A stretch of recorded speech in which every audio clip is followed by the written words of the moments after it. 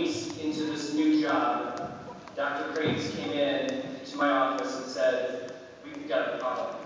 And it just snowballed from there. And so one of my very first meetings with the school board was to take their temperature to find out how legislatively active we can get. And I could not be any more pleased at the support that I received from the school board to move forward in an initiative so that we could be legitimately asked to be at the negotiating table for something that is so critical to the success of the school district.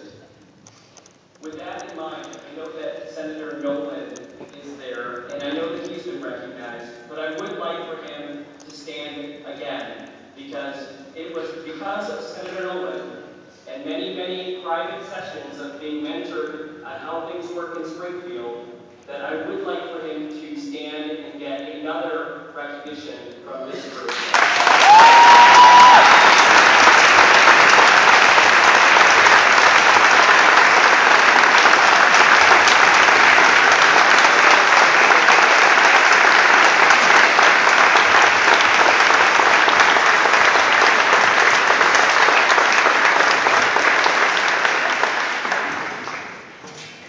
I also want to take a moment and thank Allison Strupek, our communications director, for the countless hours, along with Linda Keys, who helped put together this recognition, as well as many other trips down to Springfield, and they deserve special recognition as well.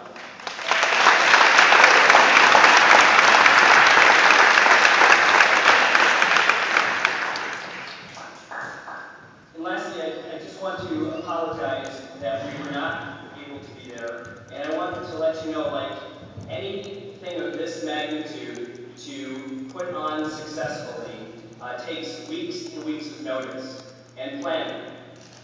At the time of the invitations being developed and going out, there was no way or any indication at all that we would be asked to be back in Springfield during a recognition ceremony.